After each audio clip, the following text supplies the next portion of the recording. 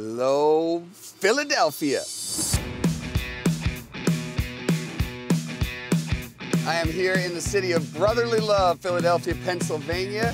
A good dear friend of mine, Laura Gretch, who is an incredible animal advocate. She calls me to help her out with what is a feral cat epidemic here. There's over 400,000 feral cats on the streets of Philadelphia. That's huge.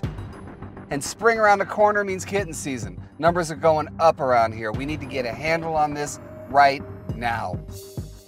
Community cats is an umbrella term that we use to describe cats that are living on the street. Now, some may have been pets that were simply turned loose, but the majority are feral, which is to say these are cats that were born and raised on the street. Some feral cats have absolutely no social contact with humans. Others are fed by caregivers and are much more trusting, but just because they're approachable doesn't mean that you should take them home. In most cases, they just won't thrive.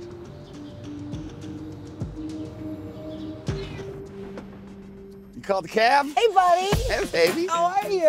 How you doing? Welcome to Philadelphia. I got a car. I got you. I would love to see some colonies around here.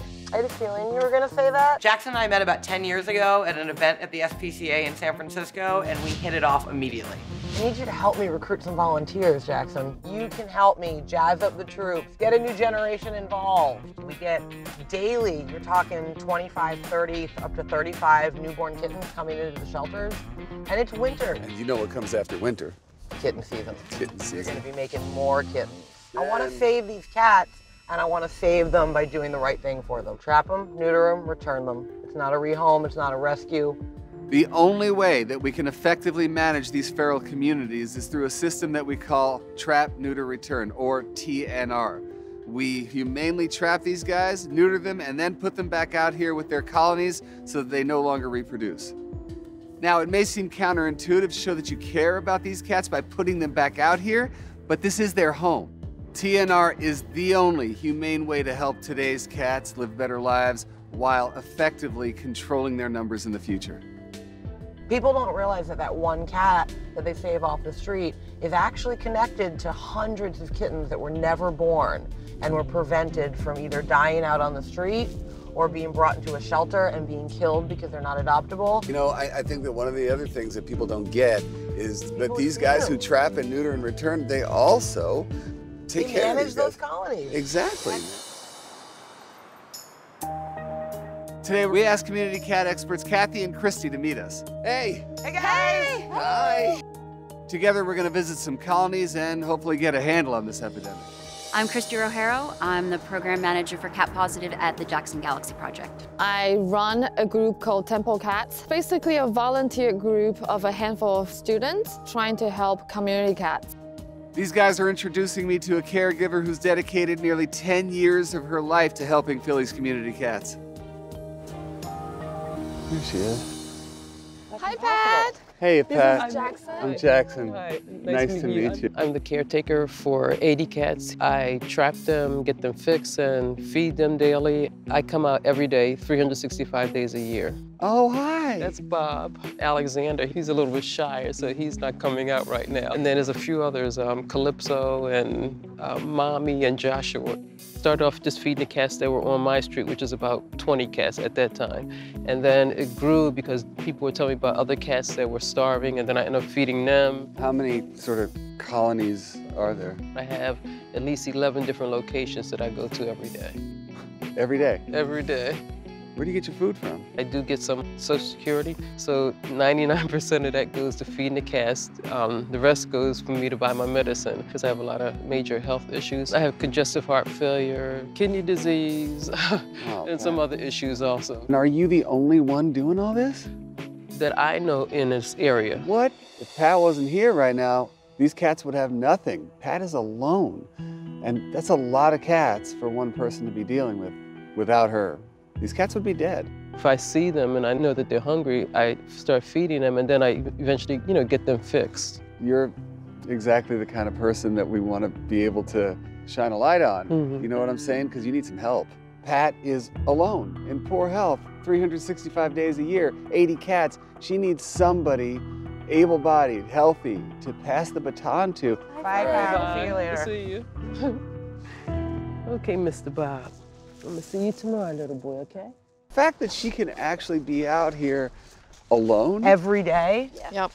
that's upsetting. she needs help. I definitely can pull together resources. I'm gonna use everything I got at my disposal to help these guys out for sure.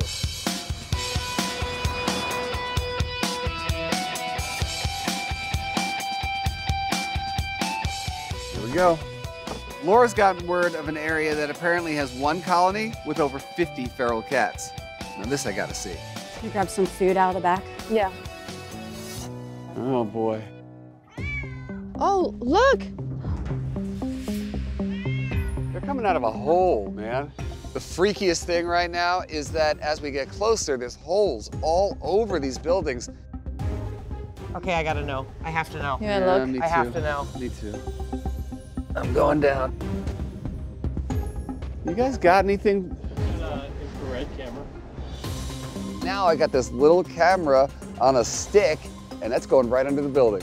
Okay, we're coming in. Oh my God, I hope I don't lose this camera. Find a pipe. Oh wait, I see somebody. Oh my God, look, look, look, look, look. Oh my God. Look at that, look at that. That's one freaking hole.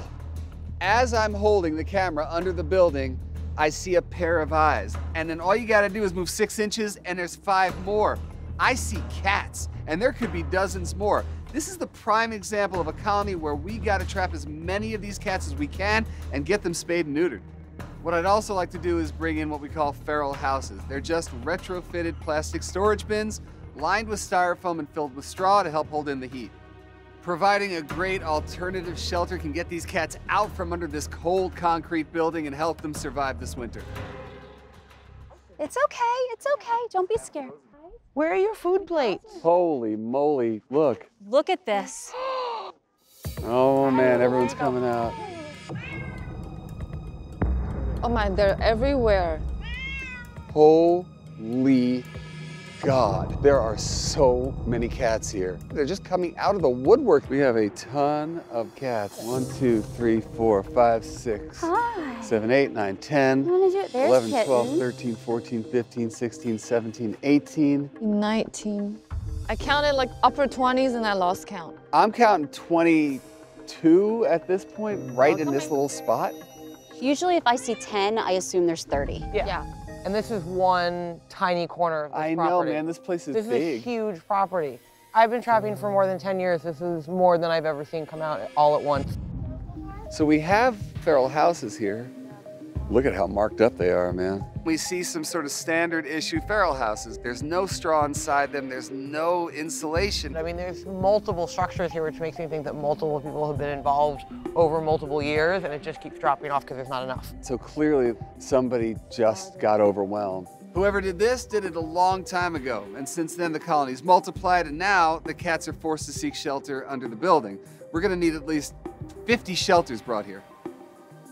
If you can get a whole bunch of people and train them to trap, I mean, we can turn this into a thing. I mean, we can turn this into an event. This is easy trapping. We bring a bunch of brand new trappers in here and say, we're gonna teach you how to trap, and I Volunteers. guarantee you will trap a cat on your first try. So this is like trap school here? This is trap school. That's amazing.